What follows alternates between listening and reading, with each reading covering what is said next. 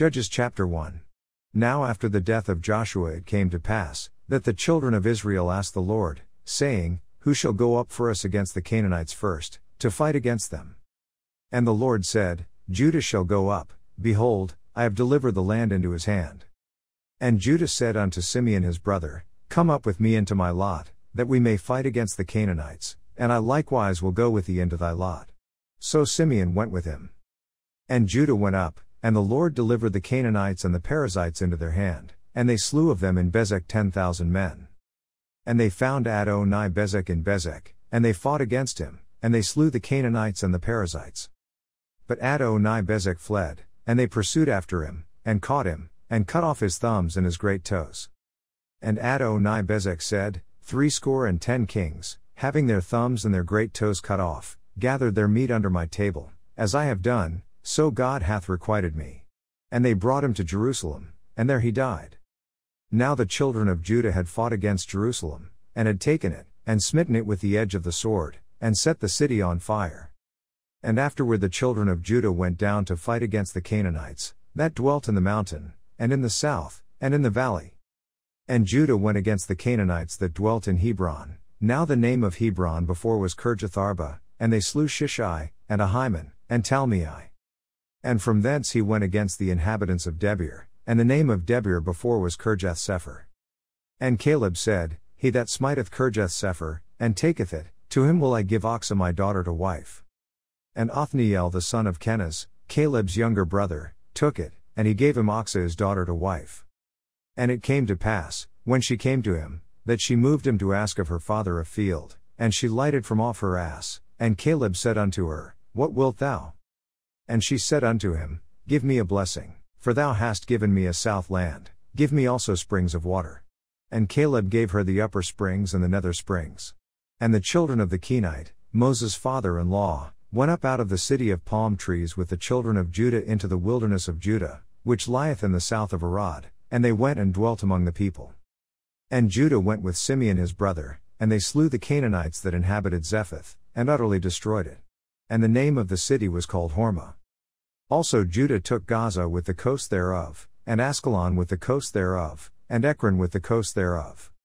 And the Lord was with Judah, and he drave out the inhabitants of the mountain, but could not drive out the inhabitants of the valley, because they had chariots of iron. And they gave Hebron unto Caleb, as Moses said, and he expelled thence the 3 sons of Anak.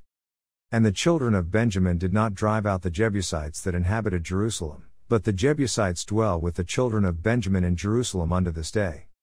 And the house of Joseph, they also went up against Bethel, and the Lord was with them.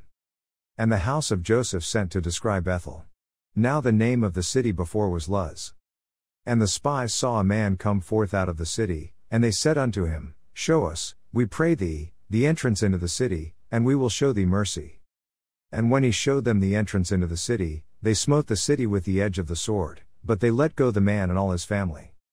And the man went into the land of the Hittites, and built a city, and called the name thereof Luz, which is the name thereof unto this day. Neither did Manasseh drive out the inhabitants of Beth-shean and her towns, nor Tanakh and her towns, nor the inhabitants of Dor and her towns, nor the inhabitants of Ibleam and her towns, nor the inhabitants of Megiddo and her towns, but the Canaanites would dwell in that land.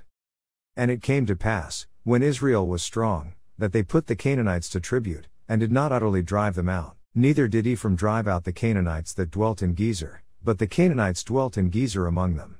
Neither did Zebulun drive out the inhabitants of Kitron, nor the inhabitants of Nahalal, but the Canaanites dwelt among them, and became tributaries. Neither did Asher drive out the inhabitants of Akko, nor the inhabitants of Zidon, nor of Elab, nor of Achzib, nor of Helba, nor of Aphik, nor of Rehob. But the Asherites dwelt among the Canaanites, the inhabitants of the land, for they did not drive them out. Neither did Naphtali drive out the inhabitants of Bethshemesh, nor the inhabitants of Bethanath, but he dwelt among the Canaanites, the inhabitants of the land. Nevertheless the inhabitants of Bethshemesh and of Bethanath became tributaries unto them. And the Amorites forced the children of Dan into the mountain, for they would not suffer them to come down to the valley.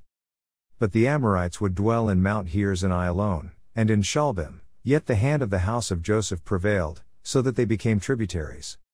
And the coast of the Amorites was from the going up to Akrabim, from the rock, and upward. Judges chapter 2 verses 1 through 9. And an angel of the Lord came up from Gilgal to Bochim, and said, I made you to go up out of Egypt, and have brought you unto the land which I swear unto your fathers. And I said, I will never break my covenant with you. And ye shall make no league with the inhabitants of this land, ye shall throw down their altars, but ye have not obeyed my voice. Why have ye done this? Wherefore I also said, I will not drive them out from before you, but they shall be as thorns in your sides, and their gods shall be a snare unto you. And it came to pass, when the angel of the Lord spake these words unto all the children of Israel, that the people lifted up their voice, and wept. And they called the name of that place Bochim, and they sacrificed there unto the Lord. And when Joshua had let the people go, the children of Israel went every man unto his inheritance to possess the land. And the people served the Lord all the days of Joshua, and all the days of the elders that outlived Joshua, who had seen all the great works of the Lord, that he did for Israel. And Joshua the son of Nun, the servant of the Lord, died, being 110 years old. And they buried him in the border of his inheritance in Timnath-Heres, in the mount of Ephraim, on the north side of the hill Gosh. Luke chapter 21 verses 29 through 38. And he spake to them a parable, Behold the fig tree, and all the trees, when they now shoot forth, ye see and know of your own selves that summer is now nigh at hand. So likewise ye, when ye see these things come to pass, know ye that the kingdom of God is nigh at hand. Verily I say unto you, this generation shall not pass away, till all be fulfilled. Heaven and earth shall pass away, but my word shall not pass away. And take heed to yourselves, lest at any time your hearts be overcharged with surfeiting, and drunkenness, and cares of this life, and so that day come upon you unawares. For as a snare shall it come on all them that dwell on the face of the whole earth. Watch ye therefore, and pray always, that ye may be accounted worthy to escape all these things that shall come to pass, and to stand before the Son of Man. And in the daytime he was teaching in the temple, and at night he went out, and abode in the mount that is called the Mount of Olives. And all the people came early in the morning to him in the temple, for to hear him. Luke chapter 22 verses 1 through 13. Now the feast of unleavened bread drew nigh, which is called the Passover. And the chief priests and scribes sought how they might kill him, for they feared the people.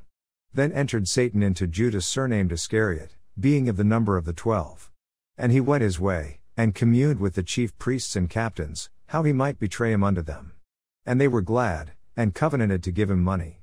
And he promised, and sought opportunity to betray him unto them in the absence of the multitude. Then came the day of unleavened bread, when the Passover must be killed. And he sent Peter and John, saying, Go and prepare us the Passover, that we may eat. And they said unto him, Where wilt thou that we prepare? And he said unto them, Behold, when ye are entered into the city, there shall a man meet you, bearing a pitcher of water, follow him into the house where he entereth in. And ye shall say unto the goodman of the house, The master saith unto thee, Where is the guest chamber, where I shall eat the Passover with my disciples? And he shall show you a large upper room furnished, there make ready. And they went, and found as he had said unto them, and they made ready the Passover. Psalms chapter 90. Lord, thou hast been our dwelling place in all generations. Before the mountains were brought forth, or ever thou hadst formed the earth and the world, even from everlasting to everlasting, thou art God. Thou turnest man to destruction, and sayest, Return, ye children of men. For 1,000 years in thy sight are but as yesterday when it is past, and as a watch in the night. Thou carriest them away as with a flood, they are as asleep, in the morning they are like grass which groweth up.